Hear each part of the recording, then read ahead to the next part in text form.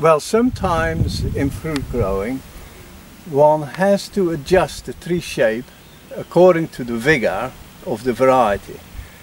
Now Bramley is a very strong growing tree. On many soils in England, Bramley often grows too strongly, and so then instead of an open bush we call this a delayed open center. So in other words, the center is higher up in the tree, whereby we try to change from growth into fertility. And so there's a lot of fruit here in order to keep the tree at a reasonable growth level, but not too strong.